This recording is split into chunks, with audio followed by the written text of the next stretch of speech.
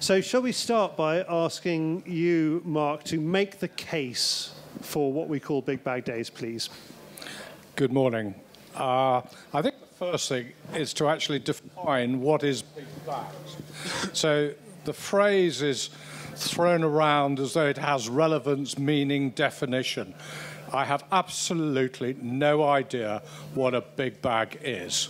We should not look at bags on their own. So in other words, we should not say set limits. We should not say 100 is acceptable, 150 is acceptable or not acceptable, 200 is or isn't. Where is that definition? It's what you define yourself. So that might be the same as we define other things. People have a completely different. Some people think that 2 weeks holiday is fine. Others think that 4 weeks holiday is much preferable. Some people think that they won't have dinner without having 3 courses. Others think that 1 course. Some people think that a bottle of wine is fine. Others that a glass.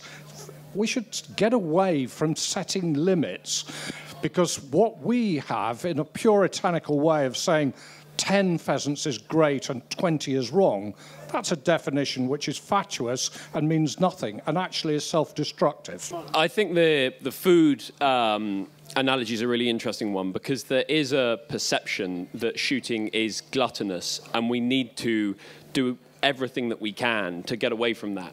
I think I have the real privilege of spending quite a lot of time with people who don't like shooting, and big bags, it's a really reductive thing to talk about. I think Mark would agree, but it is something that they go on about. They go on about people not taking birds home, burying birds if it happens. I mean, I think there are instances of it having happened over the past sort of decade every once in a while, but that is something that sticks, and we need to do everything we possibly can to show people that we are harvesting birds in a sustainable way, and not that we are out there in a gluttonous way, just banging away and sort of in a way that birds become targets. All right, Mark, before you go, Roger, could we have a word from you, please? What do you think? Could you just settle something between them? Just get to these two closer together if you can. Yeah, well, I think we're very fortunate in Britain that we have a tremendous diversity of shooting opportunities, from going and shooting 1 duck on a flight pond to enjoying a big bag day. So you're on Mark's side. So yeah, I mean, we're fortunate here that we've got that diversity, but I mean, I don't think it's big bags that are ruining the sector and will bring an end to our activities. It's bad practice that will bring an end to what we do. But the two are not different things. So historically, that was the Bill Harriman. Historically, big bags and bigger bags and bad practice have been related things, right? I think everybody would agree with that. No, you would agree with that. Not necessarily, okay, Patrick, because Mark, go to Roger. Finish your point. Sorry. Yeah. So there's lots of examples of big shoots that are doing great work, lots of examples of small shoots that are doing great work. But bad practice, if it does occur, it's not related to the size of the shoot. It's related to how that particular shoot is run. So why is everybody criticising you, Mark? No, Roger always talks sense. I've known him for a long time, and his view is pragmatic. The fact is that you can not take birds home from a 50-bird day and not properly handle them, distribute them, and they go into the human food chain. You can do the same on a 250-bird day. So the size of the bag, it does increase the responsibility on the organisers to properly handle it, but it doesn't mean that you can't handle it and deal with it properly. So I don't accept that. The other thing that we have to understand is that the size of bags have overall reduced. We are not seeing bigger and bigger bags. We're actually seeing smaller and smaller bags. From when? When did they start reducing? Do you mean in the last 10 years? Yes. The size of the bags, if you talk to pretty well all the shoots and all the sporting agents, overall bag sizes have reduced. They're reduced up until the last couple of years, and this year they're reducing again. Very significant overall average reduction this year. So the idea that we're on a curve going up is not true. We're actually on a downward curve. But do you welcome that, Mark? Yes. So you, despite defending big bags, you are happy to see the size of bags go down? I'm not. I think, Charlie, you're mistaken. I'm not defending big bags. I want a definition of what a big bag is before I get into the argument.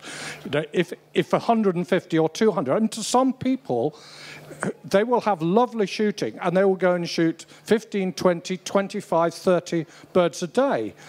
Now, they will then think 200 birds a day is a big bag. I think in some ways it's quite a boring topic of conversation, and it's not actually the question that we should be asking. Speak for yourself. Right, so, well, and you ask me every year, will you talk about bags again, bag sizes?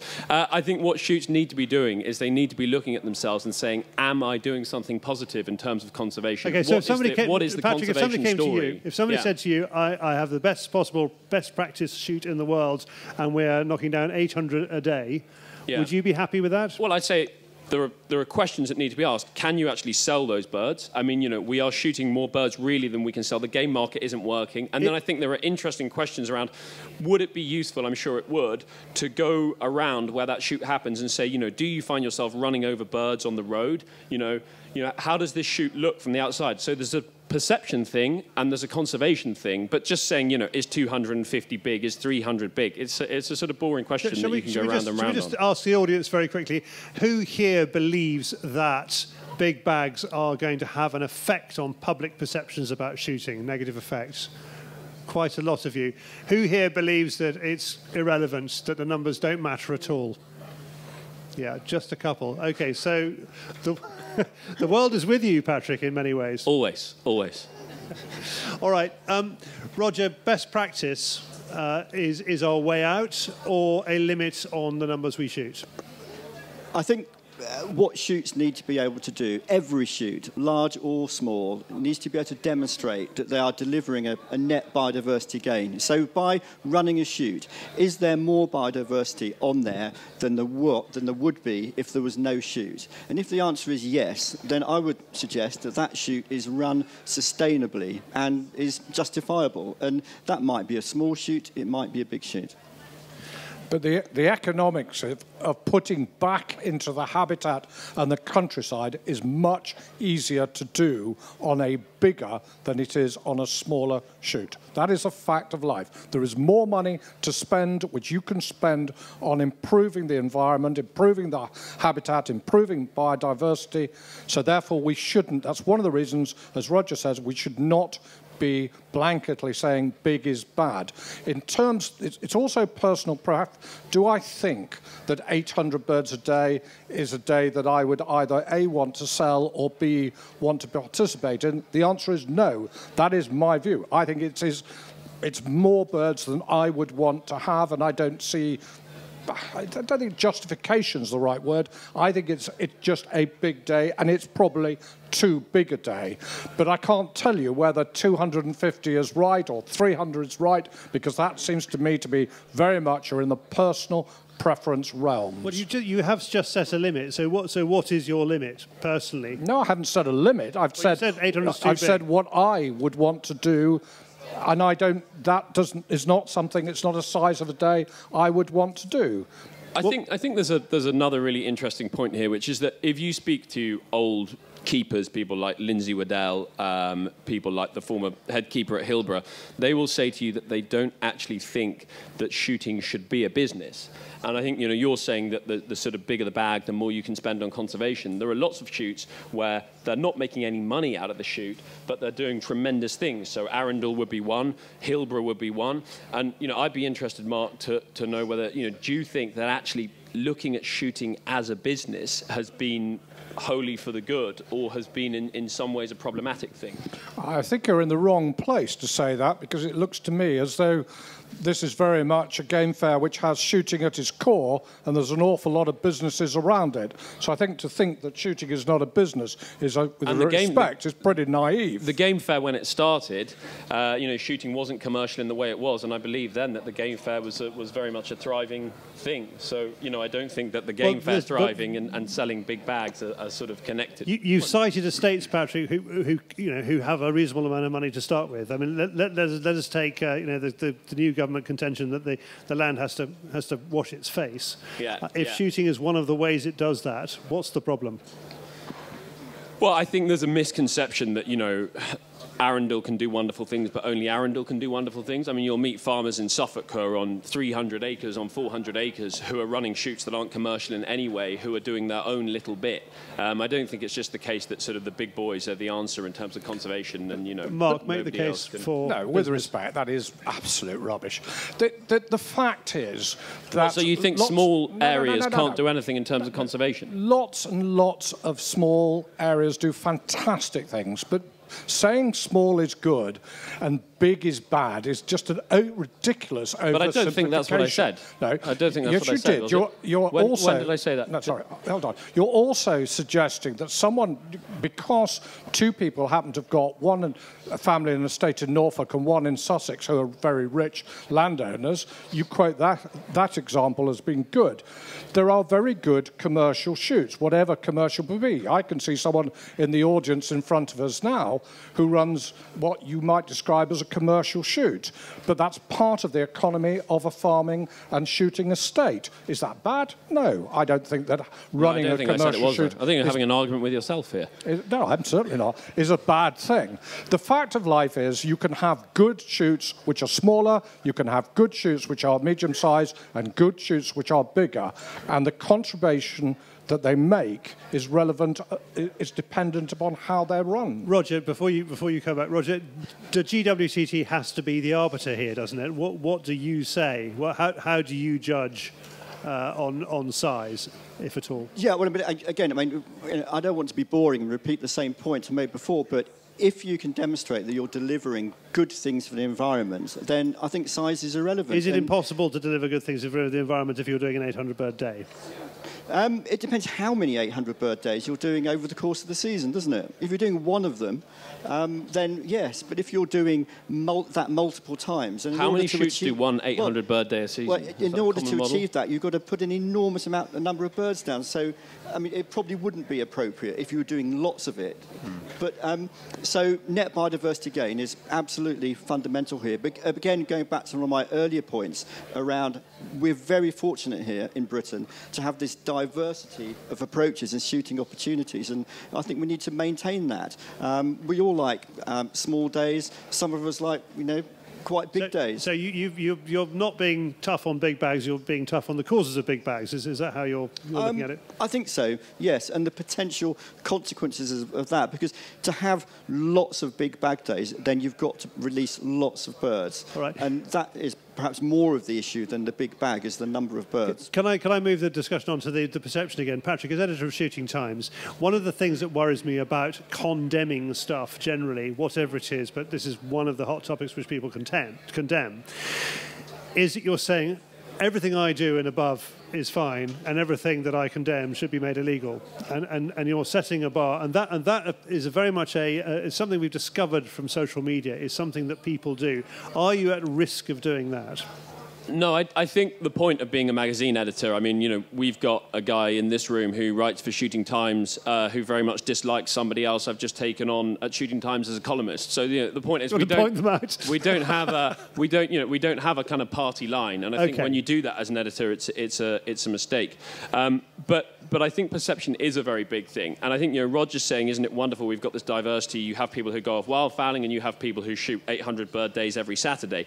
I think, shooting could be sort of, Icarus-like. And if we grow and grow and grow and grow and grow, the whole thing could go pop. And the poor guy who's only ever been shooting, one duck, every month might find that, his sport goes because of something that had absolutely nothing to do with him. So I think there is something there that we need to think about. Mark, you're looking cross and shaking your head.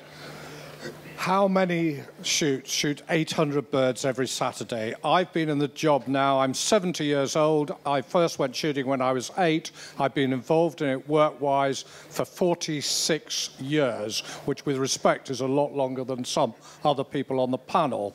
And I think I have a pretty good knowledge of the shoots up and down the country. Are there some big shoots? Yes. But do they form the majority of our sport? No, they don't. No, but do they endanger the people who are just getting on and doing quiet little things themselves. I think yes. I think you have to be mad to think otherwise. I mean, I have the privilege that Mark doesn't have of spending time with people who really dislike shooting. So, for example, on Dartmoor, there were 3,000 people who went to Cornwall to protest the wild camping ban. You weren't one of them, were you? I wasn't protesting. I was there in a journalistic capacity. I don't think, Mark, you might have been there. There were a lot of people there. I didn't see that.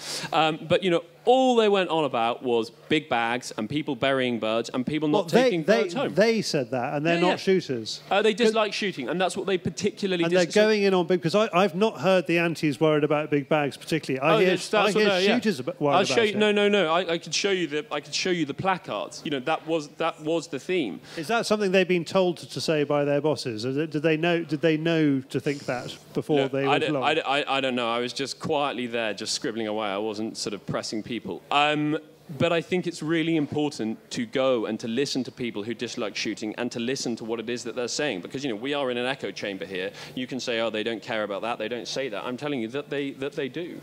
I do not believe. I think that... I'll take you with me next time. We can go. Next time I go, I'll take you with you. The vast majority of people who object to shooting do it on principle. They object to shooting, and they don't think that shooting 50 is good and shooting 200 is bad. If you've met those people, then you are in a slightly different place to me, because I haven't. I've met an awful lot of people, and because I have perhaps a bigger business range than you have, I meet an awful lot of people who come into our shop, who buy country clothing, all sorts of boots and all sorts of clothing, who don't shoot.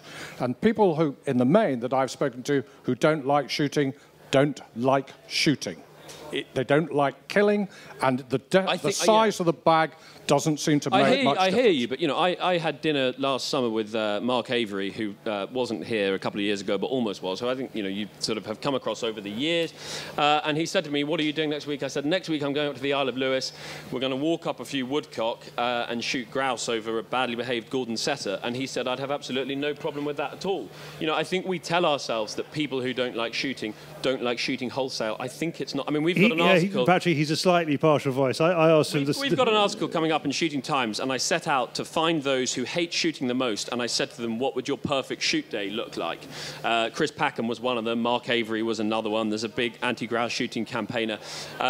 Chris Packham said that, muntjac stalking wasn't a problem for him. The idea that people just don't like shooting wholesale, I don't think it's true. No, I think those three are quite specific. Ruth, Mark and Chris sitting on the Bird Fair stage. And everybody who was there at Cornwall, they put their hands up to say they support walked-up days and they don't support commercial shooting. And I asked the 600 people in the audience, and they all said the opposite. So I think those three are trying to spin you a line a bit.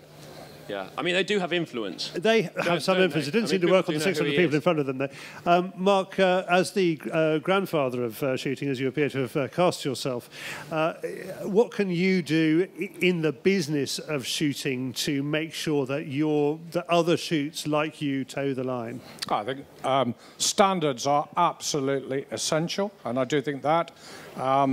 And that's probably something that we took for granted until maybe 10 years ago, and we realise now that our standards have to be better and better. They have to be better for the environment, they have to be better sustainability, they have to be better because we're dealing with a food product, they have to be better all round, and that's been a real driver by the GWCT, and shoots are latching onto it, perhaps not, some of them not quick enough, and we need to do everything we possibly can to do that.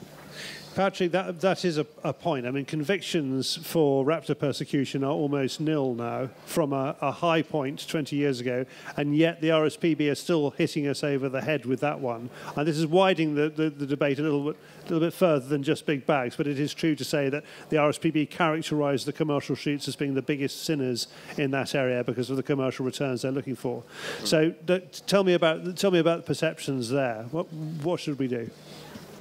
I think that the RSPB have a real role to play, actually, in talking to their... So I think they I'd very happily say they exploit that situation. They exploit the situation as was. I think there are a lot of people at the RSPB who do tremendous things, and there are people I know who volunteer with the RSPB. I was talking to one of them last week who's just started writing for Shooting Times. I think they make hay out of the notion of division.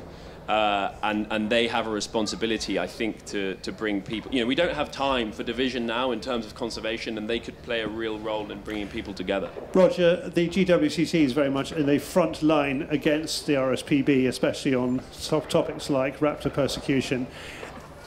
Is the direction of travel the wider persecution of shoots? Is that what you see?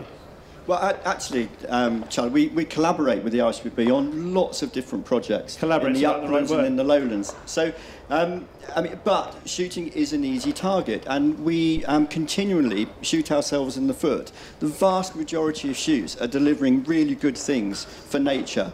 But the isolated cases of bad practice or illegal practice, illegal killing of raptors, the stories we hear about birds being dumped, shoots not using code-compliant fox snares, these sorts of things, which are isolated cases, they hit the headlines and they detract and mask from the vast amount of good work that's going on in the countryside. So, yes, I agree with Mark. It's about standards and being able to demonstrate that as an individual shoot, you're doing good things for the environment. That's the way we're going to have a sustainable shooting sector going forwards. I find the stuff that the RSPB puts out hard to believe because gamekeepers will lose their shotgun certificates if they're caught. So why would they do it? If they don't have their shotgun and firearm certificates, they won't be able to work. And the RSPB is putting out this line that they're constantly risking their gun certificates to persecute raptors, to bury birds, to trap illegally. So do you believe what the RSPB says? Who's that to? You. Sounds like you do. I mean, it sounds to me like you accept what they say, that shoots... what are you referring to specifically? Yeah, I mean, because you're just saying, the RSPB said, I mean, what? Like, that the sounds RSPB a bit has brought out the raptor report, the raptor persecution report for 2023, saying that raptor persecution is at a height, at the same time as the graph for raptor persecution convictions are at a low point. Yeah. So how... are we just being taken in by the conservation industry over this one, or is there something to worry about? No, I mean, I don't think we're being taken in by anybody, but it is a fact that there are proven isolated incidents of illegal killing of raptors or other bad practice, and we just need to stamp that out, and if we can, then game management as a force for good for nature conservation will be a lot more of a credible argument and a case for the wider conservation sector. So this is the bit I don't see. I don't see these raptor persecutions cases taking place with the regularity that I think I'm getting from you. I see them occasionally taking place, but not regularly, whereas 20 years ago they were taking place regularly. I absolutely agree with you. It isn't regular, it is isolated cases. What can the commercial shoots do to increase the speed of change of culture so that there are zero cases of bad practice? Well, I think you said something then which rather identifies the problem with the question.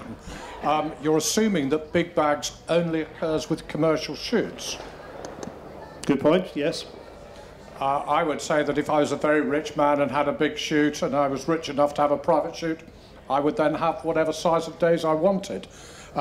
Commercially, I can tell you that because it is very, very, very hard indeed. Dylan's in the audience, I can see Will from ours in the audience, so there's one or two sporting agents. I think our biggest day this year booked is not bigger than 400, and we have less than a handful of 400 days in the whole of the William Powell Sporting moment. Roxton's will have more because they're bigger, but the majority of days sold this coming year will be somewhere between 150 and 350. That will be the majority of the trade. So the idea that we're concentrating on big bags is, it may have been, but it isn't the case now. not in the real world. It may be still in a journalistic world, but it ain't in the real world. Okay, Patrick, perception. Was that the question? I don't think that was the question, but Or, it's an interesting answer. but do you accept that things are getting better, Patrick? What's getting? We've kind of, the question you asked and the answers are slightly. What's the question? Okay, well, the question to you. I mean, I'm putting you in charge of perception. I'm putting Mark in charge of the industry, and I'm making Roger the voice of reason here. So, if you're in charge of perception, is the perception improving? I think we need to think carefully about the way that the world is changing beyond us. So we can't just carry on doing the things that we've always done because the world is evolving. So, there was somebody just saying to me in the audience that, is it time that gamekeepers stop being called gamekeepers? I think in one sense that would be very sad, but I see what they're saying. And I think that's kind of getting ahead of the game, right? So that's what I think we constantly have to be doing, is we constantly have to be on the front foot and stop being reactive. I mean, what happened with United Utilities, I don't know if people are aware of that, but a huge amount of grouse shooting has just gone because of a decision that was taken there. They felt that was the right decision because of public perception. They felt that, they were going to be getting heat because they were allowing grouse shooting to happen on their ground. And if that is the case, something is clearly wrong, because we can jump up and down about that and say how awful that is, but in the court of public perception, there we have just lost. So where did we go wrong, and how can we evolve, and how can we change, and how can we look ahead? So answer that question. How can we? Right. If we just answer that question, right. A new chief executive came in who did not think it was the policy should be of United Utilities to have shooting per se, not limited to grouse shooting. Yeah. That's the first. But why did she think second, that? Just hold on. I was answering my question, but yeah. I'll answer it for you because I'll probably do it better. Now, the reality is we've just seen a chief executive of one of the big four banks decide to leave for doing things wrong.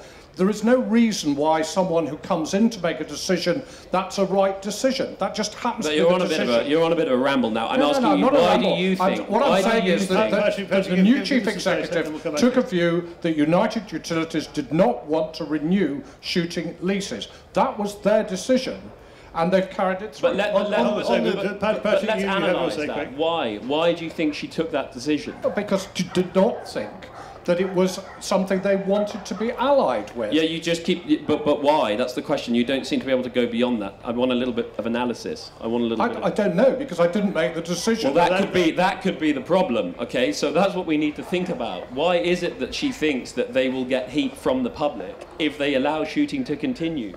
Okay, it's a perception issue. You don't seem to be able to move beyond that. So on the broader point of, are we moving in a direction towards a more sustainable model for shooting? I believe, yes, we are. Because the COVID pandemic and then the issues around bird flu last year has resulted in a lot of shoots re-evaluating the whole approach. And within the advisory service at GWCT, we're contacted on a daily basis for help from shoots and advice on how they can have a resilient shoot going forward. And a lot of them are starting to think about how they can encourage more wild birds in the bag.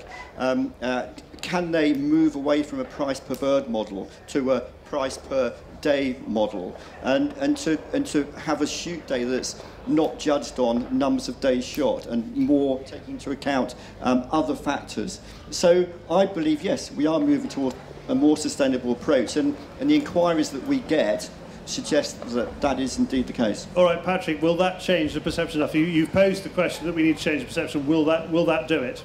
No, I think there's a lot of sort of head in the sand stuff going on here.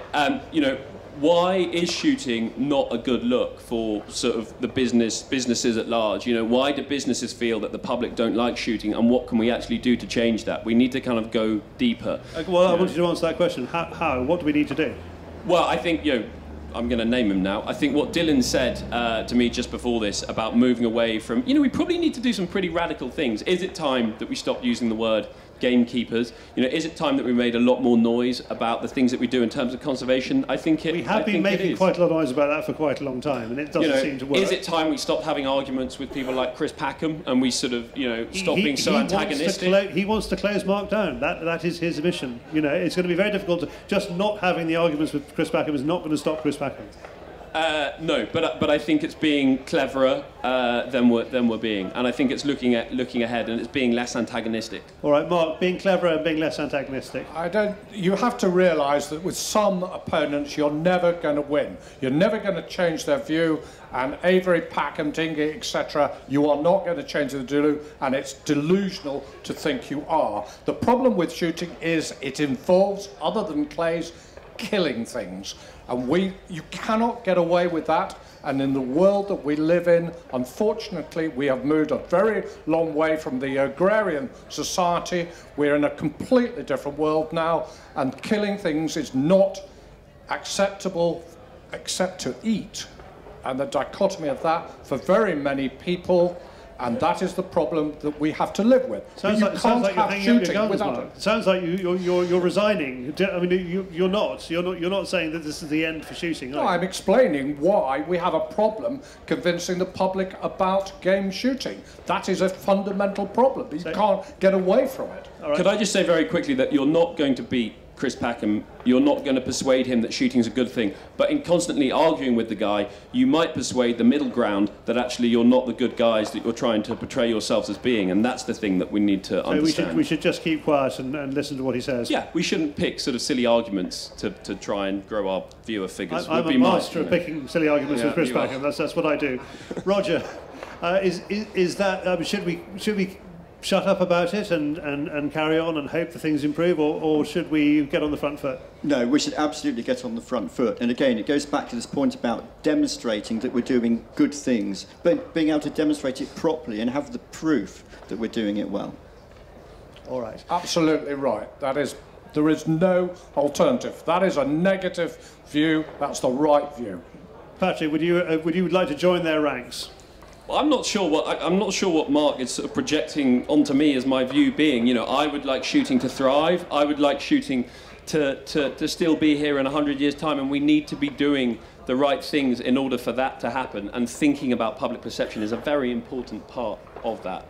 And just saying, I think that, you know, the public dislikes shooting holes. I don't think that's... You know, we need to find the middle ground, get to the middle ground, speak to the middle ground. Okay, just Mark, can I ask you, is there a difference in the public's minds between wild bird shooting and shooting where you put down? It's basically all the same thing. Grouse or pheasant, it's the same. It's a generalisation, but I don't believe there is much separation out. I think killing things is, whether it's wild or reared, I think the scale has some...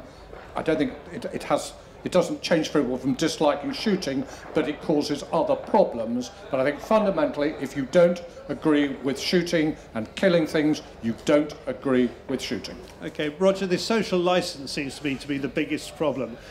If I walked down my local street in Taunton 30 years ago and said I was going to go to a shopping centre out of town, there would be a bit of an ooh, because they'd only just built it. And if I said I was going to go shooting at the weekend, they would go ooh, because they quite like the idea. If I do the same thing now, the shopping centre would get an ooh, because it's normal, and the going shooting at the weekend might get an ooh, because it's against the social licence. Is that the needle we need to move? Yeah, well, I mean, Mark's point about people that don't like shooting can't be educated and informed into the benefits that can create in terms of the environmental benefits, the social benefits as well, but also in terms of producing a healthy meat. I think there's a lot we can do there, and I know several people, friends, that were vegetarians. Now they eat game meat because they understand the process and the knock-on benefits that can create. So I think there's a lot we can do in terms of education. Aren't we already doing it? I mean, you know, we've got the Country Food Trust turning game meat into food for food banks. We do an enormous amount of work to promote game meat. We do an enormous amount of work to promote the conservation benefits of shooting. We just don't seem to be making headway with that argument in the media. Well, I take issue with that, Teddy. I think we are making headway in the media. There's lots of good promotional campaigns around game. Of course, we need to do an enormous amount more, but I think it's a slightly negative view to say that we're not making progress. I think we are. Well, it's been, you know, 30 years, and we seem to have moved backwards since I've been working in shooting, rather than forwards, even though we've been doing all these things. Can I ask you, Patrick? how would you, as a young person, even there's a little spot of grey hair I noticed, but apart from that, a young person, how would you make shooting cool? How would I make shooting cool? I don't know. I think people are genuinely very interested in sustainable living at the moment, and people are very interested in eating things like venison. This is what Roger said about vegetarians who eat game. Yeah, exactly the point. So I think the more we can do to sort of harness that, I think is where we've got to be. This is very big in Germany at the moment. I am a vegetarian and I hunt. In Germany? Yes, it's a thing there. Oh, okay, yeah, we don't talk about it so much. We're going to be talking to people today on the stage of the Game Fair Theatre about. But I genuinely think that is, and I think there is a thing that if you want to get into stalking deer or whatever, it's quite a hard thing to do. And what can we do to make shooting more accessible? I think we could do a lot more to do that. Mark, your clients who have shoots, how many of them are saying to you things like, well, I'm going to carry on shooting, but I need to rewild part of my estate to make my land ownership acceptable at my dinner parties? Probably not exactly that, but you know what I mean. Less than 10% at the moment. Still about 10% though. I mean, that many people are looking at the kind of extension of virtue alternatives to shooting. Well, if you think that the economic driver is from subsidy, as we used to call it, is in that direction, that is probably the major reason why. So it's a carbon credits moneymaker, really. Okay. Do you think more and more people are going to be saying that kind of thing? I mean, we talked about Arundel, a wonderful wild bird shoot, but there's no question that they might be in the market for doing a NEP castle and going completely green. Yeah, I think the majority is going to be economically driven because agriculture is not that profitable. So if the economic driver is going green, is going carbon, then I think, yes, we will see more. So could shooting price itself out of its own market? Is that a possibility? It will have an effect on shooting. That's definitely the case. But we probably need to look back. Shooting has changed massively over the last 40 or 50 years. It's regressed in terms of size over the last 3 years because of COVID and the economics and bird flu. But we've seen a phenomenal increase in the demand and supply of game shooting over the last 30, 40 years from what it was when I first started. And one thing that always happens, change is a constant factor it's an evolutionary factor. So we will see changes in shooting as we've seen changes in almost everything. And when you get old, then we look back and think it's not as good as it used to be. That's just an older person's habit. The fact is that those changes could be very advantageous. They could be smaller and more shoots, less formal shoots, more opportunities for young people to come into shooting. But those changes are evolutionary and we should accept them. Roger? I see some real opportunities for landowners in particular to create some incredible habitat through natural capital projects that will be fantastic for game and wildlife. So, for example, many landowners have been put off planting new woodlands in the last few years because the economic incentives haven't been there. Through a natural capital project, you might be able to plant that new woodland spinney that you've been wanting to do for years and years, haven't had the resource to do so. So, natural capital, which is coming down the line, biodiversity net gain mandatory from November this year. I see some real opportunities for game management. We're going to be talking about this with our hosts here at the Game Fair Theatre with Carter Jonas later on this morning. But Roger, do you see rewilding and shooting working hand in hand? Is that something that could possibly happen? Yeah, well, it depends how we define rewilding, doesn't it? I mean, rewilding, you could be taking vast tracts of land out of agricultural production. What we're more interested in is how you can rewild very small areas of farm by creating habitat and managing that alongside a productive agricultural environment. That's what most landowners are interested in. And again, that's entirely compatible with game and wildlife management objectives. Well, we know that, but if you take the Revive brochure, Revive being one of the organisations in Scotland committed to getting rid of shooting, on the front of it they have a grouse moor with a patchwork of burnt heather, and butts. On the back of it, they have some low-level shrub that I would call a fire risk. I look at the front and I say that is a perfect rewilded estate. It's got areas of burning, it's got regrowth, it's got lots of ground nesting birds. We have 75% of the world's heather here in the UK. On the back, I see problems, and yet they are clearly committed to the back page of their catalogue, of their brochure. That's where they want to be, and that seems to be not to work alongside shooting, Roger. I think that back page, though, is a vision, isn't it? It's not proven.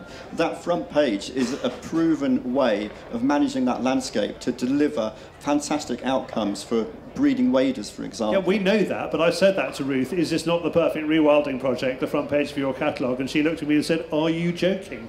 You know, that is not what she wants to hear. There is Patrick, this is probably one for you as our token auntie on the stage. You know, surely we will never be able to meet these people halfway on this one. When Chris Packham wrote his manifesto for shooting, it effectively had Mark giving up his business and stopping shooting. How are we going to make this work? How are we going to get shooting working in front of that audience? I mean, I was just thinking about all those parts of the country that wouldn't have woodland or wouldn't have ponds or whatever if it wasn't for shooting. And then I was actually just thinking about, you know, maybe the woodcock that would live in the habitat on the back page of the Revive campaign's brochure. You know, I think shooting and rewilding very much go hand in hand. And I think, you know, that's another thing, is how do we get on the front foot and how do we start talking about that? So, you know, I think shooting is often perceived as being kind of anti-rewilding, but actually, you know, you've got keepers who are doing things all over the place that other people would call rewilding. So maybe it's a battle that we don't have to have in the way that some people think we might. Is it just a language question? Do we just need to change the language surrounding shooting, like rebadging gamekeepers? Yeah, I think so. I mean, I think rewilding is a stick that is used to beat people with, and it's sort of used to beat the shooting community with, but actually there are lots of people who, you know, do things who are in the shooting community that very much are rewilding. I'm sure people who you employ do things that would constitute rewilding in another person's mind. Mark, make the case for why Mark Osborne is the country's foremost rewilder. I think it is a term which is abused, with a lot of people not understanding what it is. I manage 2 estates in Scotland next door to the next door estates are owned by someone who is the biggest rewilder. I see almost no economic activity locally from rewilding on scale. I can tell you exactly what my 2 clients put into the local economy in terms of employment, in terms of local services, and I can tell you reasonably accurately what happens on those next door estates where there is no significant benefit or no real benefit to the local economy. And that in a rural area is very important. I think the sort of rewilding, mass rewilding, is not suitable when we have an increasing world population, and I believe food is going to be an increasingly short product in times to come. We saw it when Russia invaded Ukraine. That had a dramatic change. I talked to the minister, that he said that the major change in DEFRA, the day that the Russians invaded Ukraine, and suddenly they appreciated what the effect of that would be on food supply in the whole of the rest of the world. So I think when we go mass rewilding, we need to be really conscious of that. That's completely different to what Roger and I would think, and possibly Patrick as well. Lots of opportunities for more conservation focused on farms and estates up and down the country. The landowners and farmers have done a bloody good job over the years. Bear in mind that lots of them have had to be influenced because it's not that profitable by government direction, and that's gone round like a yo-yo. But you look, they would like to see more conservation, more input into the habitat, and we've got that opportunities coming up now. Great. Okay. Thank you very much. But just that is an interesting point. Landowners and farmers have done a bloody good job over the years, which is not something we hear very often. Can I ask you, Patrick, whether you agree with that? Yeah, I think there's this thing at the moment that sort of, you know, farmers are enemies of conservation, and I think, you know, there are places where that is true, but that's not true wholesale, you know, and farmers being bashed in the way they are. I think it's very interesting at the moment with the right to roam movement. So there's this idea that, you know, footfall isn't the enemy of biodiversity, that farming is the enemy of biodiversity. And look, to say that that's wrong would be simplistic, but to say that that's completely right would also be simplistic. You know, there are areas where nature has been pushed right to the edge, and the people who are ensuring that it doesn't get pushed over the edge are the farmers and keepers who are on that ground, and having people on that ground could be a thing that pushes it over the edge, just to sort of develop that. It does seem to me that the conservation industry would like to stamp out 3 species from our uplands: the grouse, the sheep, and the gamekeeper. The deer, the sheep, and the gamekeeper. I mean, that is at odds with what we're talking about here. If they get their way, if the conservation industry replaces the landowner in the UK, which is, you know, a possible long-term outcome, then that is not going to go so well for any of us, at any level, let alone just shooting. Yeah. I mean, I think, you know, there are species that don't have long enough left for us just to go completely hands off. You know, it sort of might in some parallel universe result in a kind of ecologically balanced landscape one day, but that's not going to, you know, I mean, we saw Guy Shrubsole the other day going down to Arundel and smashing up Larsen Trap. Guy Shrubsole's a big Right to Roam campaigner, and he said that he did that because, you know, in an ecologically balanced world you wouldn't need Larsen traps. And the keeper down there was saying he would also like to live in a world where you don't need Larsen traps, but we don't live in an ecologically balanced world, and perhaps if he does his job well, you know, we might have more ecological balance than we do now, but smashing up Larsen traps is like, it's not going to... Perhaps we should thank Guy for doing that job, because he introduced the topic to the media.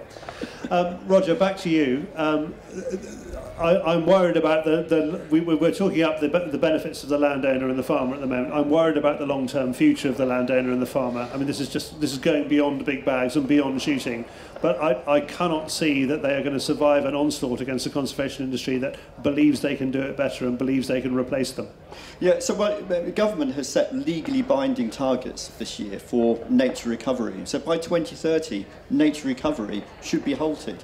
Over 70% of the British landscape is agricultural land. The only way we can possibly reach those legally binding nature recovery targets are by proactively working with the farming community. So government needs to support that, but also as well with what's coming down the line with private sector investment. It's farmland that will be delivering those nature recovery improvements, and game management is obviously related to all that as well. So we talk to a lot of farmers about natural capital and rewilding, and if you're a farmer, they tend not to be that interested in rewilding projects per se. What they are interested in is opportunities to create more habitat on their farms alongside their productive farmed environment. Well, they're realists, aren't they? They're realists, exactly. And they presumably are interested in carbon credits and money from that if they can get it. Very much so. Yes. Okay. So it is driven by government. But if we have a government that is pushing this change from a traditional security of 10-year British situation, from a traditional landowning situation, to a countryside that is basically run by the conservation industry for the public good, then where does shooting have a place? No, I take issue with that, Charlie. I don't see a trajectory whereby the conservation industry is setting the agenda on delivering nature recovery. It's the land management community, the practitioners, that are setting the agenda. Okay, a practical question to you, Mark, if I may. 5 years' time, what sort of days do you reckon you'll be selling if the current trajectory keeps going? I believe that game shooting has a good future. I genuinely believe that. I think it will change, just as it's changed, as I said, over the last 30 or 40 years, and has changed before. Constant change.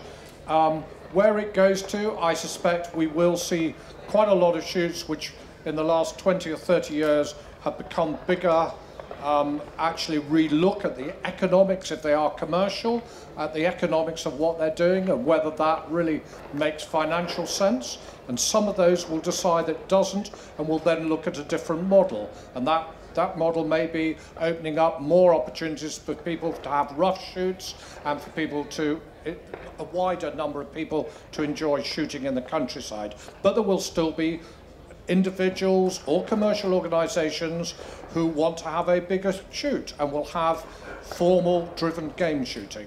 And there will be others who will perhaps go more wild, and they will want to encourage and will see some of the opportunities in the current systems of financial support from government to help them go wild. So we'll have that diversity, and that's what we should have. We should have a wide range of different approaches, different sizes, different objectives. How will you change the charging structure for shooting? Interesting, and I suspect that we will have some changes over the next few years. I don't think they're yet format. Could you give us some of the options, some of the possibilities that those could come from? Well, it's an interesting thing, isn't it? Because how it occurred that you charged for the per bird, which is the majority of days are sold on that, there's a lot of logic why, but there's a lot of reasons why not. And we may actually get much more, rather like fishing. I don't think I know anywhere that charges by the fish. Obviously, if they did on salmon fishing in the UK, that perhaps would be a fairly cheap day. But we may get to the fact that you go and take a day and it's X, and the expectation is you get a range of between X and Y birds, but there's no guarantee, and that's it. Would that be a good thing? There'd be a lot of arguments to say yes, it would. But I think that's going to come through and will evolve. Patrick, can we have your prediction for what shooting will look like in 5 years' time? Yeah, I would agree with Mark almost entirely, I think, on that. That's a joy to hear. Well done. I was going to give you I think you'll probably have a lot of kind of mid-tier shoot tenants who pack it in because it just doesn't pay for them anymore. A lot of them already are. Yeah, I mean, it's an ongoing thing. So I think what's going to be really interesting, I was talking to somebody the other day who was saying that a shoot tenant had taken half the ground they'd taken the year before, and they were sort of, wondering whether anybody would actually be interested in taking that ground on as rough shooting. You know what I mean? So I think that's really interesting. Are we going to see like small syndicates, rough syndicates coming back onto ground that they were on 20, 30, 40 years ago and then got cleared off of? I think that'll be interesting. I also think the role of the gamekeeper, I was talking to Dylan about a business venture that he's I'm sure this is now sort of in the of finding, because there are gamekeepers who are out of jobs. The United Utilities ground will see a lot of keepers out of jobs. With elms, you've got to have people who are doing that heavy lifting essentially, and you don't just have people on the ground in the way you did. So who's going to lay the hedges, right? Who's going to restore ponds? Who's going to restore wetland? So I think the future will be very different and could be bright in some ways. What's your job going to be like in 5 years' time, Roger? Are you going to have to drop the word game from Game and Wildlife Conservation Trust? Well, we do have these regular discussions about how we can have a title for the organisation that best reflects what we do. So, yeah, I mean, things evolve, don't they? But where I would like us to be in 5 years' time is have harnessed all that tremendous knowledge in terms of the good work that's being undertaken by game managers, wildlife managers, call them what you will, and that information, that data, that evidence base being taken seriously and being considered to be credible evidence by government. So recognition of what they're doing as being good for the environment. And so we want to do a lot more work with game managers, we call them practitioners, and to be able to use that data a lot more effectively.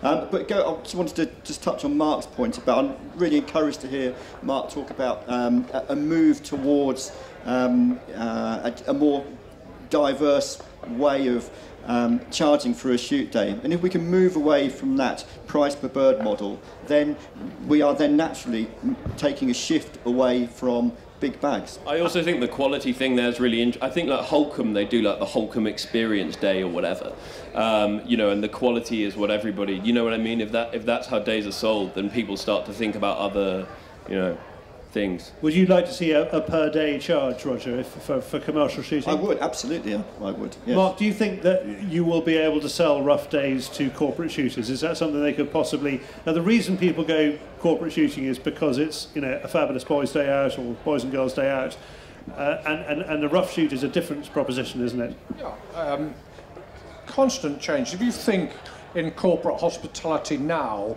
what you can sell, what people want to do, compared to 20 and 30 years ago. You would never, I mean, when we set up our corporate hospitality company, I think in, I don't know what it was, 1990, I would never think the things that people would want to experience now, then. Do I think that people will want to go rough shooting? I can't see why not. There'll be a whole lot of younger people who will look at it and think, right, that's a way, I'd like to go out. It's physical, it's maybe demanding, depending on the countryside. I go with my mates. Yeah, I can't see why not. So the pricing is the tricky bit, because we're talking about running the economics of difficult parts of the countryside. Down in the West Country where I live, we have our first simulated game weekend where packages start at £15,000 for the weekend, which is punchy, but apparently they're selling. You're not going to hit the kind of £30,000 for 8 guns, including accommodation, that you are currently likely to be getting for big shoots, though, if all you're offering is a walked-up day, unless you change the game completely, aren't you?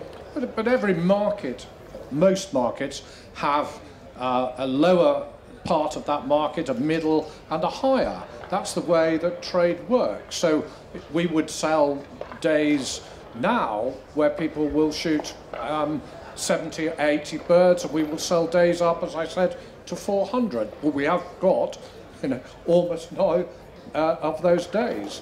Now, we're not selling very many 70 or 80 bird days. Sorry, that's wrong. Will correct me. We've actually got, we sell one place in Scotland where our days are between 30 and 50, and we took that on and started that shoot. Last year was our first year. I mean, is that viable, or is that... It's a really interesting one. That part of the driver of that is because it's a very long winter, it's a grouse moor with some low ground, and the keepers are really, they spend a whole lot of the winter seeing no one. By having the low ground shoot, a small low ground shoot, it's not suited for driven game shooting.